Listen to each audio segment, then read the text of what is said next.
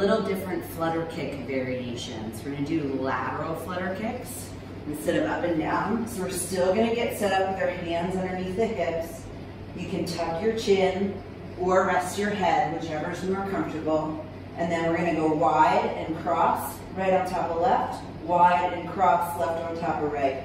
So each time we'll just switch, which foot crosses on top, but we wanna keep the legs as straight as we can, provided your lower back doesn't bother you, and as low to the ground as you can. So if you need to, you can bend your knees to take some pressure off of your lower back.